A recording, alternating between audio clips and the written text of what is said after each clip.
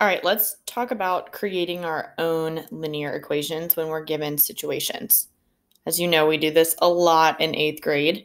You'll learn something and then it gets a little bit harder and a little bit harder, and then all of a sudden you think you got it, and then I'm like, boom, word problems. So this is going to be the last standard that you are assessed on in this unit, and it's being able to create your own linear equation, and we will stick to y equals mx plus b form. You know by now, hopefully, that's slope-intercept form. Remember, that's easy to remember because the m is the slope and the b is the y-intercept. So that's why we call it slope-intercept form. So I'm going to read number 1 to you. We're going to practice our annotation skills. We're going to do it together as an example, and then we'll work through number 2, and hopefully you can check your work with me as we go. So let me read the problem to you first. Suppose that the water level of a river is 34 feet and that it is receding at a rate of 0.5 foot per day, which is half of a foot per day. Write an equation for the water level. So we're going to use a capital L after d days, so a lowercase d for the number of days. And then we're going to answer, in how many days will the water level be 26 feet? So let's read it again, and this time let's underline things that are important, circle words we don't know, and highlight the final question. So I'm thinking again as I go through, suppose the water level of a river is 34 feet. I'm thinking that's going to be important. The water level is already 34 feet.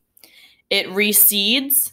I'm not really sure what that word recedes means, so I'm going to circle it. It's receding at a rate of 0.5, like half of a foot per day. Pretty sure that's going to be important, so I'm going to underline that. We need to write an equation for the water level, and then our final question, is in how many days will the water level be 26 feet? Okay, so first I'll tell you, since I'm so smart, I know receding means like digressing or going down. So think about the word proceed, like go on or go forward. Recede kind of means go backward, go back, go down. So I'm going to remember that the word receding means to go down or to go back. So if it is receding at a rate of a half a foot per day, do you think the water level of the river is increasing or decreasing? Yeah, it's decreasing. Okay, so then I'm going to notice these words per day. So remember, in slope-intercept form, we have a slope or a rate of change, and then we have an intercept or an initial value. So if we know that the water is decreasing by half of a foot per day, I'm going to go ahead and associate that with my rate of change. This represents a rate, right? It's an amount per day. So I know that my m is going to be negative 0.5, right? We're going down a half of a foot every day. That should say foot. Now let's think of our initial value. Our initial value must be that 34 feet, right? That's where our river starts.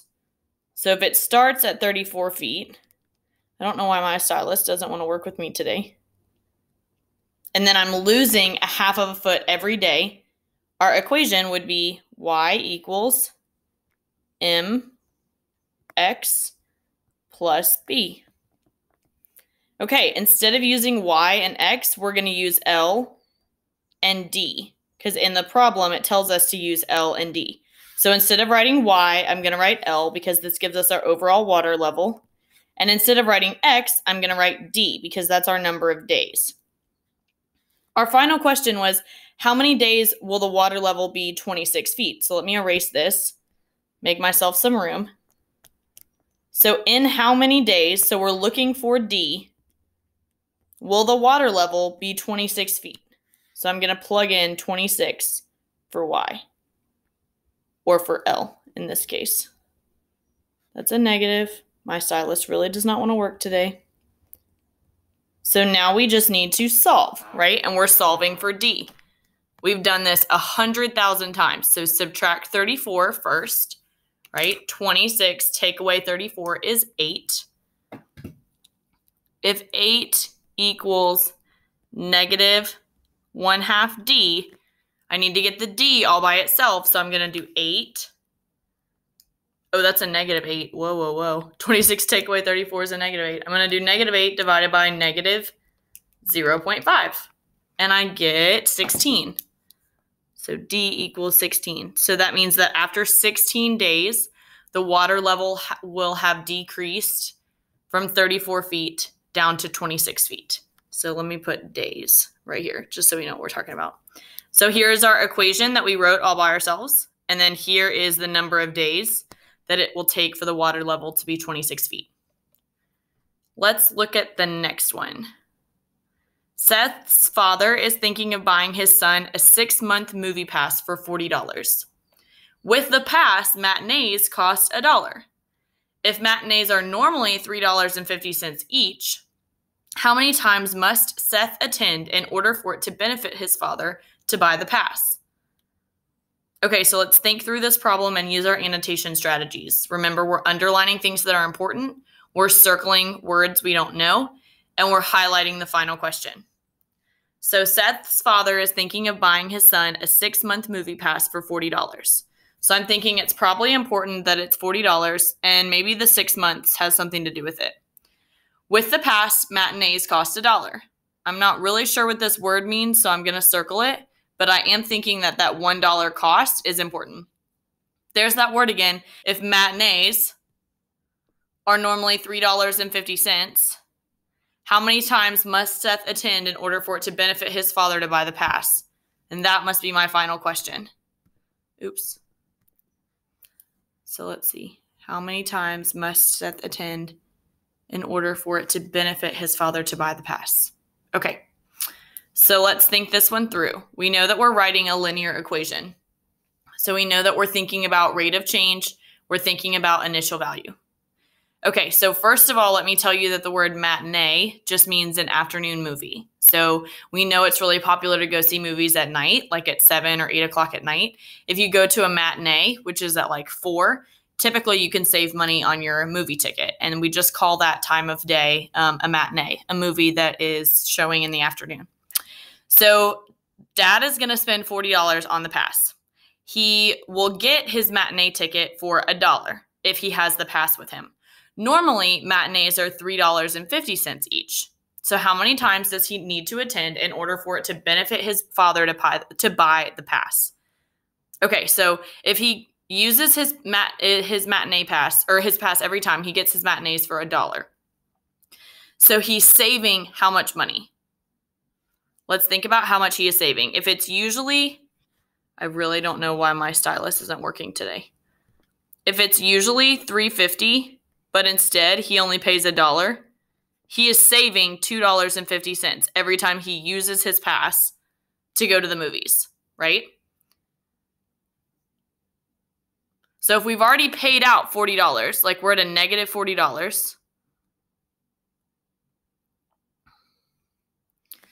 how many times does he need to go see a matinee? How many times does he need to save that $2.50 to earn back that $40? So I'm going to do 40 divided by 250. That is 16. So if he attends 16 times, they'll break even. So let me erase this and go back over here. If Seth sees a matinee movie with his pass 16 times, he will break even. But we want it to benefit his father, right? So that means he needs to attend 17 times or see 17 movies in order to benefit his father. If he sees 16, he just breaks even, right? So let's write the equation. Let me write y equals, you told me he was saving $2.50 every time he goes to see a matinee.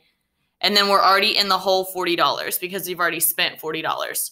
So if we plug in 16 for x, 250 times 16 is 40. Take away that $40 we already spent, and that's giving us 0. So he needs to see 17 movies for it to actually benefit his father. The question didn't say how many movies does he need to go see in order to break even.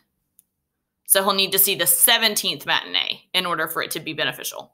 Okay, so I'm going to let you try this one on your own, and then we'll check your work.